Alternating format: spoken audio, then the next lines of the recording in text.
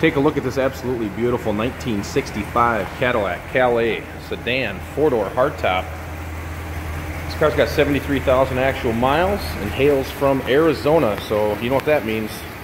No rust issues, no worries, very solid car and clean. And it's a factory air-conditioned car as well. As you can hear, it is running. I've driven this car. The thing absolutely goes down the road fantastic. This car is wearing most, if not all, of its original paint, original interior. It's a true survivor type car, and it shows. See how straight it is still. No poor body work or anything to worry about on this car. The chrome is very nice and original as well, super shiny. I haven't seen any signs of any pitting chrome or anything like that. And again, the four-door hardtop is always nice. You've got a wide open area here in between the front and rear. Power windows, tilt wheel, telescoping steering wheel. The only blemish I could find in the interior is you can see that it is worn right there.